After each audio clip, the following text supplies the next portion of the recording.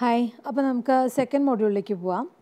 Second മോഡ്യൂളിൻ്റെ ടോപ്പിക്കുകൾ ഇതൊക്കെയാണ്. 2 sections ആയിട്ടാണ് ടോപ്പിക്കുകളുള്ളത്. ഒന്ന് രജിസ്റ്റർ ട്രാൻസ്ഫർ ലോജിക് എന്ന് പറഞ്ഞൊരു സെക്ഷനും രണ്ടാമത്തേത് പ്രോസസ്സർ ലോജിക് ഡിസൈൻ എന്ന് പറഞ്ഞൊരു സെക്ഷനും. ഇത് രണ്ടും പറയുന്നത് എങ്ങനെയാണ് ഒരു പ്രോസസ്സറിനെ ഡിസൈൻ ചെയ്യേണ്ടതെന്നുള്ളത്. രണ്ട് രീതിയിലുള്ള അപ്രോച്ചാണ്. ഒന്ന് റിസോഴ്സസിനെ മാനേജ് ചെയ്തുകൊണ്ടുള്ളൊരു അപ്രോച്ചും രണ്ടാമത് പ്രോസസ്സർ എന്ന് പറയുന്ന ഒരു സിസ്റ്റം ഉണ്ടാക്കുന്നൊരു മെത്തേഡും. ഇങ്ങനെ 2 രീതിയിലാണ് ഇതിനെ നമ്മൾ അപ്രോച്ച് ചെയ്യുന്നത്. ഒന്ന് ഡിസൈൻ ആസ്പെക്റ്റാണ്, ഒന്ന് കൺസെപ്റ്റ് ആസ്പെക്റ്റാണ്.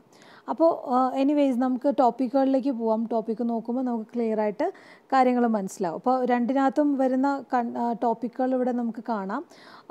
രണ്ടാമത്തെ സെഷനിൽ കുറേ ടോപ്പിക്കുകളുണ്ടെങ്കിലും അത് മൊത്തം നമുക്ക് ഫണ്ടമെൻ്റലായിട്ട് നമ്മൾ അറിഞ്ഞിരിക്കേണ്ട കുറേ കാര്യങ്ങളാണ് ഇതിനകത്ത് പറയുന്നത്. അപ്പോൾ ആദ്യത്തെ ടോപ്പിക്ക് നമുക്ക് നോക്കാം. രജിസ്റ്റർ ട്രാൻസ്ഫർ ലോജിക് എന്നുള്ളതാണ്. ഒരു പ്രോസസ്സറിനകത്ത് ഉള്ള ഓപ്പറേഷൻസ് എല്ലാം തന്നെ ഏതെങ്കിലുമൊക്കെ ഒരു രജിസ്റ്ററിലിരിക്കുന്ന ഒരു ഡാറ്റേനെ പിടിച്ച് വേറെ ഏതെങ്കിലുമൊക്കെ രജിസ്റ്ററിൽ കൊണ്ടുവയ്ക്കുക. ഓക്കെ, അതിന് ഇടയിൽ അതിന് ചെറിയ രീതിയിലുള്ള പ്രോസസ്സിങ്ങും കാര്യങ്ങളൊക്കെ നടക്കുന്നു എന്നുള്ളതാണ്. അപ്പോൾ അൾട്ടിമേറ്റ്ലി ഡാറ്റ ഫ്ലോ എന്ന് പറയുന്നത് ഫോക്കസ് ചെയ്തുകൊണ്ടുള്ള ഒരു മെത്തേഡാണ് നമ്മളിവിടെ പറയാൻ പോകുന്നത്. അപ്പോൾ രജിസ്റ്റർ ട്രാൻസ്ഫർ ലോജിക്ക് പറയുന്നതിന് മുമ്പ് നമുക്ക് ആദ്യം തന്നെ എന്താണ് നമ്മൾ ചെയ്യാൻ പോകുന്നതെന്ന് അറിയണം. അപ്പോൾ അതിന് വേണ്ടിയിട്ട് നമ്മൾ ഒരു ഡിജിറ്റൽ സിസ്റ്റമാണ് ഡിസൈൻ ചെയ്യാൻ പോകുന്നത്. നമ്മളൊരു കമ്പ്യൂട്ടർ, ഒരു പ്രോസസ്സർ എന്നൊക്കെ പറഞ്ഞിട്ടുണ്ടെങ്കിലും ultimately it's A digital system. കുറേ ഫ്ലിപ്പ് ഫ്ലോപ്പുകളും കുറേ ഗേറ്റുകളും ഒക്കെയുള്ള ഒരു ഡിജിറ്റൽ സിസ്റ്റം. ഏതൊരു ഡിജിറ്റൽ സിസ്റ്റം നമ്മൾ ഡിഫൈൻ ചെയ്യുന്നത് കുറേ ടേബിൾസ് വെച്ചിട്ടാണ്. അപ്പോൾ സാധാരണ കോമ്പിനേഷൻ സർക്യൂട്ട്സ് ആണെങ്കിൽ നമ്മൾ അതിനെ സാധാരണ ട്രൂത്ത് ടേബിൾ വെച്ചിട്ട് റെപ്രസെൻറ്റ് ചെയ്യും. അതേസമയത്ത് സീക്വൻഷ്യൽ സർക്യൂട്ട്സ് ആണെങ്കിൽ, ദാറ്റ് ഈസ് ഏതെങ്കിലും രീതിയിൽ ഒരു ടൈംലിനെസ് നമ്മൾ കൊണ്ടുവരികയാണെന്നുണ്ടെങ്കിൽ, ക്ലോക്കുകൾ അല്ലെങ്കിൽ റെഫറൻസ് ഉണ്ടെങ്കിൽ, ഏതെങ്കിലും ഒരു പ്രീവിയസ് സിറ്റുവേഷൻ നമ്മുടെ പ്രസൻറ്റ് ഔട്ട്പുട്ടിനെ അഫക്റ്റ് ചെയ്യുന്നുണ്ടെങ്കിൽ, ഇങ്ങനെയുള്ള സിറ്റുവേഷൻസിൽ നമ്മളതിന് സീക്വൻഷ്യൽ സർക്യൂട്ടാണ് ഡിസൈൻ ചെയ്യുക. സീക്വൻഷ്യൽ സർക്യൂട്ട്സിൻ്റെ ക്യാരക്ടറിസ്റ്റിക്സ് നമ്മൾ മാപ്പ് ചെയ്യുന്നത് സ്റ്റേറ്റ് ടേബിൾ വഴിയാണ്. ഓക്കെ, അപ്പോൾ നമ്മൾ സ്റ്റേറ്റ് ടേബിൾ വഴി ചെയ്യുന്ന സമയത്ത് കുറേ ലിമിറ്റേഷൻസ് ഉണ്ട്. നമുക്ക് ഒരുപാട് ഇൻപുട്ട്സും ഒരുപാട് കോമ്പിനേഷൻസൊക്കെ ഉണ്ടെങ്കിൽ അതിന് നമുക്ക് ഒരു സ്റ്റേറ്റ് ടേബിൾ വെച്ച് റെപ്രസെൻറ്റ് ചെയ്യാൻ ബുദ്ധിമുട്ടാണ്. കാരണം ഒരുപാട് കോംപ്ലെക്സ് ആകുമ്പോൾ നമുക്ക് ഡിസൈൻ ചെയ്യാനും നമുക്കതിനെ ഒരു ഗേറ്റ് ലെവലിലേക്ക് മാറ്റാനൊക്കെ വളരെ ബുദ്ധിമുട്ടായിരിക്കും.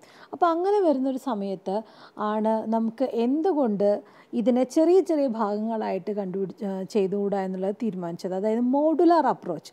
അതായത് എല്ലാം കൂടെ കൂട്ടിയിട്ട് ഒരു വലിയ സിസ്റ്റം, അതിലേക്ക് കുറേ ഇൻപുട്ട് വരുന്നു, അതിനകത്ത് നിന്ന് കുറേ ഔട്ട്പുട്ട് വരുന്നു. അപ്പോൾ ഈ നടുക്കുള്ള ഈ സിസ്റ്റം ഉണ്ടാക്കാനായിട്ട് ഒരുപാട് കഷ്ടപ്പെടുന്നതിന് പകരം ഇൻപുട്ടുകളെ ക്ലബ് ചെയ്യുക, അതിൻ്റെ ഫങ്ഷണാലിറ്റീനെ ക്ലബ് ചെയ്തിട്ട് ചെറിയ ചെറിയ മോഡ്യൂളുകൾ ഉണ്ടാക്കുക. എന്നിട്ട് ഓരോ മോഡ്യൂളിനും സെപ്പറേറ്റ് ആയിട്ട് ഇൻപുട്ടുകളും ഔട്ട്പുട്ടുകളും ഡിഫൈൻ ചെയ്യുക, അതിൻ്റെ ഓപ്പറേഷൻസ് ഡിഫൈൻ ചെയ്യുക. എന്നിട്ട് നമുക്ക് വേണ്ട ഔട്ട്പുട്ട്, ഫൈനൽ ഔട്ട്പുട്ടിനെ നമ്മൾ കസ്റ്റമൈസ് ചെയ്തിട്ട് നമ്മൾ ഡിസൈൻ ചെയ്തെടുക്കുക. ഇതാണ് ഇവിടെ നമ്മൾ അപ്രോച്ച് ചെയ്യുന്ന മെത്തേഡ്. അങ്ങനെ ചെയ്യാൻ വേണ്ടിയിട്ട് നമ്മൾ ഈ മോഡ്യൂൾസ് എന്തൊക്കെയാണ് ഉണ്ടാക്കുന്നത്, എന്തൊക്കെ വെച്ചിട്ടാണ് മോഡ്യൂൾസ് ഉണ്ടാക്കുന്നത്, ഇതാണ് മോഡ്യൂൾ എന്നുള്ളതല്ല. നമ്മളിതിനെ മോഡ്യൂൾ ആക്കാൻ വേണ്ടിയിട്ട് നമ്മൾ ചില പെർട്ടിക്കുലർ ഡിജിറ്റൽ ഡിസൈൻ മെത്തേഡ്സ് ആണ് ഫോളോ ചെയ്യുന്നത്. Like registers, counters, ഡിക്കോഡേഴ്സ്, മൾട്ടിപ്ലെക്സേഴ്സ്, arithmetic elements, control logic, all these are utilized for designing this certain type of modules, and we will be functionally combining all these modules to get the final end product of a processor. Okay, and by combining all these modules properly, we will get a definite control and data path. Control path and data path, ഇങ്ങനെ 2 പാത്തുകളുണ്ട്. Data path വഴിയാണ് informations മുഴുവൻ ഓരോ സ്ഥലങ്ങളിലെത്തുന്നത്. ഈ control പാത്താണ് അത് ഏത് വഴിയേ പോകണം എന്നുള്ളത് നമ്മൾ തീരുമാനിക്കുന്നത്. അപ്പോൾ രജിസ്റ്റർ ട്രാൻസ്ഫർ ലോജിക്ക് നമുക്ക് നോക്കുകയാണെന്നുണ്ടെങ്കിൽ ഇൻഫർമേഷൻ ഫ്ലോയും നമ്മുടെ പ്രോസസ്സിങ് ടാസ്കും ഇത് രണ്ടുമാണ് നമ്മൾ രജിസ്റ്റർ ട്രാൻസ്ഫർ ലോജിക്കിനകത്ത് പറയുന്ന കാര്യങ്ങൾ. അതായത് ഇൻഫർമേഷൻ ഏതൊക്കെ വഴിയിലൂടെ പോകുന്നു, ഈ പ്രോസസ്സിങ് എങ്ങനെയാണ് നമ്മൾ കൺട്രോൾ ചെയ്യുന്നത്. ഓക്കെ, ഇനി രജിസ്റ്റേഴ്സ് എന്ന് പറഞ്ഞിട്ടുണ്ടെങ്കിൽ സ്റ്റോറിങ്ങിന് വേണ്ടിയിട്ടുള്ള എലമെൻറ്റ്സ്, ഡിജിറ്റൽ എലമെൻറ്റ്സ് എന്നുള്ളതാണ്, ഡിജിറ്റൽ കമ്പോണൻസ് എന്നുള്ളതാണ് മീനിങ്. ഓക്കെ, നമ്മുടെ ഒരു പ്രിമിറ്റീവ് കമ്പോണൻ്റ് ആണ് ഈ രജിസ്റ്റേഴ്സ് എന്ന് പറയുന്നത്. ഇനി രജിസ്റ്റേഴ്സിന് നമ്മൾ പറയുന്നതിന് മുമ്പ് ഇതിൻ്റെ കുറേ നൊട്ടേഷൻസും അതിൻ്റെ കുറേ എക്സ്പ്രഷൻസും അതെങ്ങനെയാണ് നമുക്ക് മനസ്സിലായ ഒരു കാര്യം വേറൊരാൾക്ക് മനസ്സിലാവണമെന്നുണ്ടെങ്കിൽ അതിനെ നമ്മൾ റെപ്രസെൻറ്റ് ചെയ്യണം, അതിന് നൊട്ടേഷൻസ് വേണം. അതെങ്ങനെയൊക്കെയാണെന്നുള്ളത് നോക്കാം.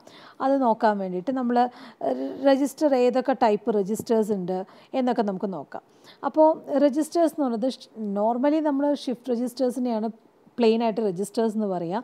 അതായത് ഡാറ്റ സ്റ്റോർ ചെയ്യാൻ ഉപയോഗിക്കുന്ന സാധനം, അതിന് ഷിഫ്റ്റ് ചെയ്തിട്ട് അല്ലെങ്കിൽ സീരിയലായിട്ടോ പാരലായിട്ടോ ഡാറ്റ ഇൻപുട്ട് ചെയ്യാനോ ഔട്ട്പുട്ട് ചെയ്യാനൊക്കെ സാധിക്കുന്ന സംഭവങ്ങൾ, അതിനാണ് നമ്മൾ മെമ്മറി യൂണിറ്റ് എന്ന് പറയുക. ഇനി ഈ രജിസ്റ്ററിനകത്ത് സ്റ്റോർ ചെയ്യുന്ന സാധനങ്ങൾ അതിന് നമ്മൾ ഇൻഫർമേഷൻസ് എന്നാണ് പറയുക. നോർമലി കമ്പ്യൂട്ടേഴ്സിനകത്ത് അത് ബൈനറി കോഡഡ് ഇൻഫർമേഷൻസ് ആണ്. അത് എന്തും ആവാം, ബൈനറി നമ്പേഴ്സ് ആവാം, BCD നമ്പേഴ്സ് ആവാം, ആൽഫ ന്യൂമറിക് ക്യാരക്ടേഴ്സ് ആയിരിക്കാം, ചിലപ്പോൾ കൺട്രോളിങ്ങിന് വേണ്ടിയിട്ടുള്ള ഇൻഫർമേഷൻ ആയിരിക്കാം, അല്ലെങ്കിൽ വേറെ ഏതെങ്കിലുമൊക്കെ ബൈനറി ഇൻഫർമേഷൻസ് ആയിരിക്കാം. ഇനി ഈ പറഞ്ഞ രജിസ്റ്റേഴ്സിൻ്റെ മുകളിൽ എന്തൊക്കെ ഓപ്പറേഷൻസ് നടത്താം? ബേസിക്കലി നമ്മൾ അരിത്തമെറ്റിക് ഓപ്പറേഷൻസും ലോജിക്കൽ ഓപ്പറേഷൻസും ഒക്കെയാണ് ചെയ്യാറുള്ളത്. മൈക്രോ ഓപ്പറേഷൻസ് എന്ന് പറഞ്ഞിട്ടുണ്ടെങ്കിൽ ബേസിക്കലി ചിലപ്പോൾ ഷിഫ്റ്റ് ചെയ്തുകൊണ്ടോ അല്ലെങ്കിൽ കൗണ്ട് ചെയ്തുകൊണ്ട് ആഡ് ചെയ്യുക, ക്ലിയർ ചെയ്യുക, ലോഡ് ചെയ്യുക, ഇങ്ങനത്തെ കുറേ ഓപ്പറേഷൻസാണ് മൈക്രോ ഓപ്പറേഷൻസ് ആയിട്ട് നമ്മൾ അറിയപ്പെടുന്നത്. അതായത് നമ്മളിപ്പോൾ ഒരു വലിയ ഓപ്പറേഷൻ പറഞ്ഞിട്ടുണ്ടെങ്കിലും ഈ ഓപ്പറേഷൻസ് മുഴുവൻ എക്സിക്യൂട്ട് ചെയ്യുന്നത് ഇങ്ങനെ കുഞ്ഞി മൈക്രോ ഓപ്പറേഷൻസ് വഴിയായിരിക്കും. ഓക്കെ. പിന്നെ കുറേ കൺട്രോൾ ഫങ്ഷൻസ്, അതായത് എപ്പോൾ തുടങ്ങണം, എത്ര നേരം നിൽക്കണം, ഇങ്ങനെയുള്ള കാര്യങ്ങളൊക്കെ കോർഡിനേറ്റ് ചെയ്യുക. അടുത്തത് ടൈപ്സ് ഓഫ് മൈക്രോ ഓപ്പറേഷൻസ് നോക്കുകയാണെങ്കിൽ ഏതൊക്കെ ടൈപ്പ് മൈക്രോ ഓപ്പറേഷൻസ് ഉണ്ട് എന്നുള്ളത് നമുക്ക് നോക്കാം. ഈ മൈക്രോ ഓപ്പറേഷൻസ് നമ്മൾ എവിടെയൊക്കെ യൂസ് ചെയ്യുക എന്നുള്ളതാണ് ഇപ്പോൾ പറയുന്നത്. ചിലപ്പോൾ ട്രാൻസ്ഫർ ബിറ്റ്വീൻ രജിസ്റ്റേഴ്സ് ആയിരിക്കും. ഒരു രജിസ്റ്ററിൽ നിന്ന് അതിന് എടുത്തിട്ട് വേറൊരു രജിസ്റ്ററിലേക്ക് മൂവ് ചെയ്യുക. ഓക്കെ, ബൈനറി ഇൻഫർമേഷൻ ഒരു രജിസ്റ്ററിൽ നിന്ന് വേറൊരു രജിസ്റ്ററിലേക്ക് മൂവ് ചെയ്യുക, കോപ്പി ചെയ്യുക, ഇതൊക്കെ ആയിരിക്കും ചില സമയത്ത് നമ്മൾ ചെയ്യുന്നത്. ചിലപ്പോൾ അത് അരിത്തമെറ്റിക് ഓപ്പറേഷൻസ് ആയിരിക്കും. There are lot of arithmetic operations like addition, subtraction, ഇങ്ങനത്തെ കുറേ കാര്യങ്ങൾ. അപ്പോൾ ഏതെങ്കിലുമൊക്കെ രജിസ്റ്ററിൽ സ്റ്റോർ ചെയ്ത സാധനങ്ങൾ എടുത്തിട്ടാണ് ഈ ഓപ്പറേഷൻ ചെയ്യുക. Similarly four logical operations also. അത് ലോജിക്കലായിട്ടുള്ള പല ഓപ്പറേഷൻസും ഉണ്ട്, like and or X or എന്നൊക്കെ പറഞ്ഞ ഓപ്പറേഷൻസ് ഉണ്ട്. അതിന് പുറമെ ഷിഫ്റ്റ് ആൻഡ് റൊട്ടേറ്റ് ഓപ്പറേഷൻസ് ഉണ്ട്. അതായത് ലെഫ്റ്റിലേക്കും റൈറ്റിലേക്കും ഷിഫ്റ്റ് ചെയ്യുക, റൊട്ടേറ്റ് ചെയ്യുക, ഇങ്ങനത്തെ ചില ഓപ്പറേഷൻസ് ഉണ്ട്. അപ്പോൾ ശരിക്കും മൈക്രോ ഓപ്പറേഷൻസ് എന്ന് പറഞ്ഞാൽ ഈ 4 ടൈപ്പേ ഉള്ളൂ. ഒന്നെങ്കിൽ വെറുതെ അങ്ങോട്ടും ഇങ്ങോട്ടും കോപ്പി ചെയ്യുക, അല്ലെങ്കിൽ അരിത്തമെറ്റിക് ഓപ്പറേഷൻ ചെയ്യുക, അല്ലെങ്കിൽ ലോജിക് ഓപ്പറേഷൻ ചെയ്യുക, അല്ലെങ്കിൽ ഷിഫ്റ്റിങ്ങോ റൊട്ടേറ്റിങ്ങോ ചെയ്യുക. അപ്പോൾ ഇതാണ് നമുക്ക് ചെയ്യാനുള്ളത്. ഇനി നമുക്കത് എങ്ങനെയാണ് ട്രാൻസ്ഫർ ചെയ്യുക എന്നുള്ളത് പറയാൻ വേണ്ടി നമുക്ക് ഞാൻ നേരത്തെ പറഞ്ഞല്ലോ നൊട്ടേഷൻസ്.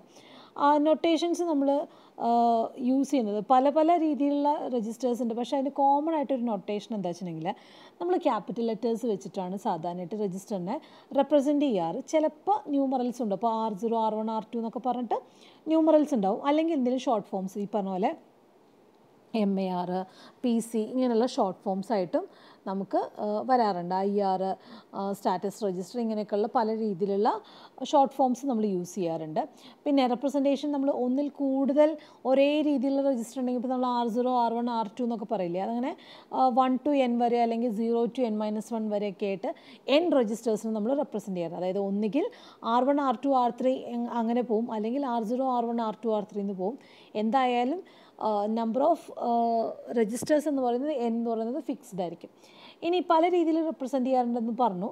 അത് ഈ 4 രീതിയിലാണ് നോർമലി നമ്മൾ റെപ്രസെൻറ്റ് ചെയ്യുക. ഒന്നുകിൽ അത് ജസ്റ്റ് ഒരു ഒറ്റ ലെറ്ററിലൊരു പേര് മാത്രം കൊടുക്കുക, അതിനെപ്പറ്റി വേറെ ഡീറ്റെയിൽസ് ഒന്നും കൊടുക്കുന്നില്ല, അത് എത്ര ബിറ്റാണ് എന്നുള്ളതൊന്നും കൊടുക്കുന്നില്ല. രണ്ടാമത്തേത് കൃത്യമായിട്ട് എത്ര ബിറ്റാണെന്നുള്ളത് ഇൻഡിവിജ്വൽ സെല്ലിന് ഓരോ ബിറ്റിനും പേര് കൊടുത്തിട്ട് A1, A2, A3, A എന്ന് പറയുന്ന രജിസ്റ്ററിൽ 8 ബിറ്റാണുള്ളത്, A1, A2, A3, A8 വരെ.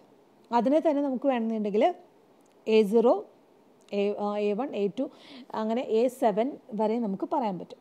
പിന്നെ വേറൊരു മെത്തേഡ് എന്ന് പറഞ്ഞിട്ടുണ്ടെങ്കിൽ ഓരോന്നിൻ്റെ പേര് കൊടുക്കുന്നതിന് പകരം മൊത്തം എത്ര നമ്പർ ഉണ്ട് എന്നുള്ളത് കാണിക്കാൻ വേണ്ടിയിട്ട്. ഇപ്പോൾ MBR 1 to 12 ഉണ്ട്, അത് കണ്ടാൽ നമുക്ക് മനസ്സിലാവും.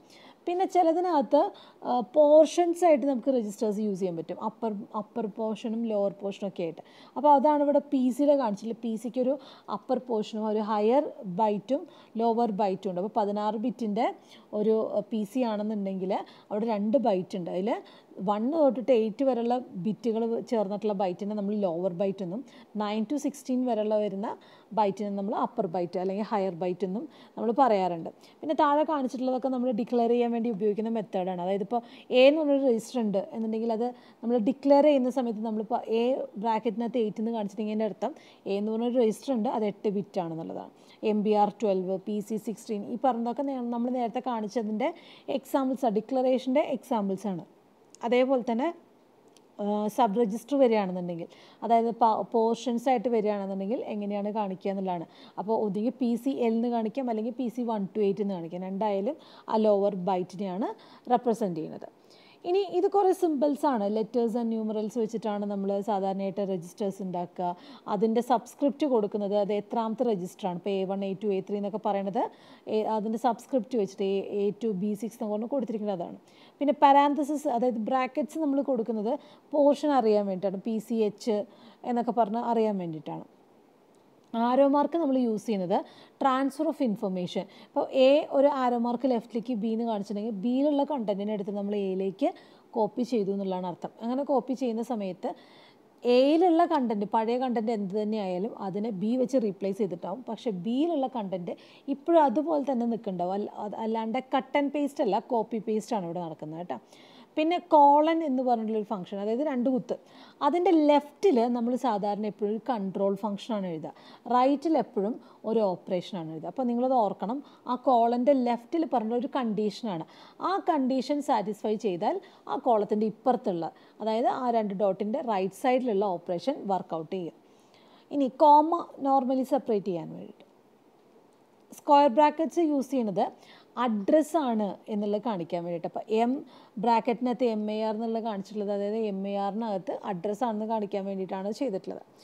ഇനി എക്സാമ്പിൾ നമ്മൾ കാണിച്ചു, B ഇത് കാണിച്ചിട്ടുണ്ടെങ്കിൽ അതിൻ്റെ അർത്ഥം ബിയിലെ കണ്ടൻറ്റ് എടുത്തിട്ട് എയിലേക്ക് വെച്ചു. പക്ഷേ ബിയിൽ പഴയ കണ്ടൻറ്റ് അതുപോലെ തന്നെ ഉണ്ട്, എയിൽ പുതിയ കണ്ടൻറ്റ് റീപ്ലേസ്ഡ് ആയിട്ടുണ്ട്. കൺട്രോൾ ഇൻഫർമേഷൻ ഇപ്പോൾ ഇവിടെ കാണിച്ചിട്ടുള്ളതിൻ്റെ അർത്ഥം X⁻T1 full colon A arrow mark B എന്നുള്ള കാണിച്ചിട്ടുള്ളതിൻ്റെ അർത്ഥം എന്താണെന്ന് വെച്ചിട്ടുണ്ടെങ്കിൽ X⁻T1 എന്നുള്ള കണ്ടീഷൻ വന്നാൽ, അതായത് X⁻T1, അതായത് X എന്നുള്ളൊരു ഇൻപുട്ടും T1 എന്ന് പറഞ്ഞൊരു ഇൻപുട്ട് എന്തോ ടൈം എന്ത് വേണമെങ്കിലും ആ ഒരു സിറ്റുവേഷൻ ആവാം, ആ 2 കാര്യങ്ങൾ ആ ഇവൻറ്റ് നടക്കണം. അതായത് എക്സിൽ കോംപ്ലിമെൻറ്റും T1ഉം വരണം. അതായത് സപ്പോസ് നമ്മൾ 0, 1 ആണ് എടുക്കണമെന്നുണ്ടെങ്കിൽ X⁻T1 എന്നുള്ള കണ്ടീഷൻ എന്താണെന്ന് വെച്ചിട്ടുണ്ടെങ്കിൽ എക്സിൽ 0യും വരണം, T1ൽ 1ഉം വരണം. അതായത് എക്സിൽ 0 വന്നിട്ടുണ്ടെങ്കിൽ X⁻ എന്ന് പറഞ്ഞെങ്കിൽ 1 ആയി, T1ൽ 1 എന്ന് പറഞ്ഞാൽ 1 ആയി. അപ്പോൾ ആ ഒരു കണ്ടീഷൻ X 0യും T1 1ഉം ആവുന്ന സമയത്ത് എന്ത് ചെയ്യുന്നു, ബിയിലുള്ള കണ്ടൻറ്റിനെ എടുത്തിട്ട് എയിലേക്ക് മാറ്റുന്നു. അതുവരെ നമ്മളൊന്നും ചെയ്യില്ല, ഈ 2 കണ്ടീഷൻ വരാണ്ട് നമ്മളൊന്നും ചെയ്യില്ല.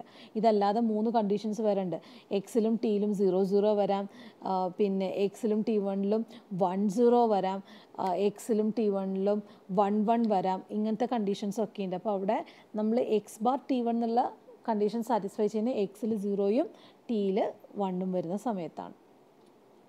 ഇനി അതിൻ്റെ ഹാർഡ്വെയർ ഇംപ്ലിമെൻറ്റേഷനാണ് ഈ കാണിച്ചിട്ടുള്ളത്. രജിസ്റ്റർ ബിയിലുള്ള കണ്ടൻറ്റിനെ എടുത്ത് രജിസ്റ്റർ എയിലേക്ക് വെക്കണം. അതെപ്പോൾ മാത്രമാണ് ഈ ലോഡ് എന്ന് പറഞ്ഞ സാധനം വർക്ക് ചെയ്യുമ്പോൾ മാത്രമാണ്. ലോഡ് എപ്പോഴാണ് വരിക, X⁻T എന്ന് പറഞ്ഞ ഓപ്പറേഷൻ നടന്നാൽ മാത്രമേ ഈ ലോഡ് ആക്റ്റീവ് ആവുള്ളൂ. ലോഡ് എന്നുള്ള ഇൻസ്ട്രക്ഷൻ കിട്ടിയാൽ മാത്രമേ ബിയിലുള്ള സാധനത്തിനെ എടുത്തിട്ട് എയിലേക്ക് ലോഡ് ചെയ്യുള്ളൂ. ഇനി ഇതൊക്കെ അതിൻ്റെ എക്സാമ്പിൾസാണ്, ഇൻ്റർ രജിസ്റ്റർ ട്രാൻസ്ഫറിൻ്റെ എക്സാമ്പിൾസാണ്. എങ്ങനെയാണ് ഒരു രജിസ്റ്ററിലുള്ള കണ്ടൻറ്റിനെ വേറൊരു രജിസ്റ്ററിലേക്ക് നമ്മൾ ട്രാൻസ്ഫർ ചെയ്യുന്നത്, അതിനുവേണ്ടി നമ്മൾ എങ്ങനെയൊക്കെയാണ് കൺട്രോളുകൾ ഉപയോഗിക്കുന്നത്.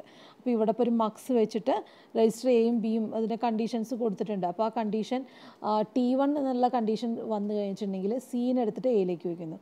അപ്പോൾ സി എന്ന് പറയുന്നത് ഇവിടെ ഉണ്ട്, സീനെ എടുത്തിട്ട് എനെ എടുത്ത് സിയിലേക്ക് വന്നു, അപ്പോൾ എനെ നേരെ എടുത്തിട്ട് സിയിലേക്ക് വരുന്നു. അപ്പോൾ അത് എൻ്റെ കണ്ടീഷൻ എന്താണ്, T1 എന്നുള്ള കണ്ടീഷൻ വരുന്ന സമയത്ത്. അപ്പോൾ T1 ഹൈ ആയി കഴിഞ്ഞെങ്കിൽ ഓട്ടോമാറ്റിക്കലി ലോഡിങ് നടക്കും, ആ ലോഡിങ് നേരെ ഇങ്ങനെ നടക്കുന്നു.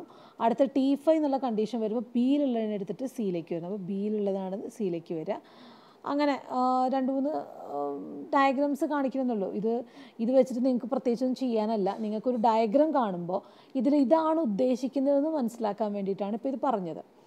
ഇനി ബസ് ട്രാൻസ്ഫർ എങ്ങനെയാണ് നടക്കുക എന്നുള്ളത് നമുക്ക് നോക്കാം. കുറേ ബസ്സുകൾ ഇവിടെ കാണിച്ചിട്ടുണ്ട്, കുറേ കണക്ഷൻസ് കാണിച്ചിട്ടുണ്ട്. ഇവിടെ 4 രജിസ്റ്റർ ഉണ്ട്.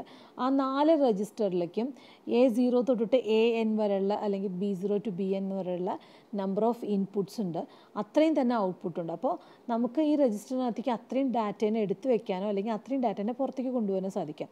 ഇത് എങ്ങോട്ടാണ് കൊണ്ടുപോവുക അല്ലെങ്കിൽ എവിടെ നിന്നാണ് വരിക? ബാക്കിയുള്ള രജിസ്റ്റേഴ്സിനാണ് വരിക. അപ്പോൾ അൾട്ടിമേറ്റ്ലി ഈ എല്ലാ രജിസ്റ്ററും തമ്മിൽ എല്ലാം പരസ്പരം കണക്ട് ചെയ്തിരിക്കുന്നത്.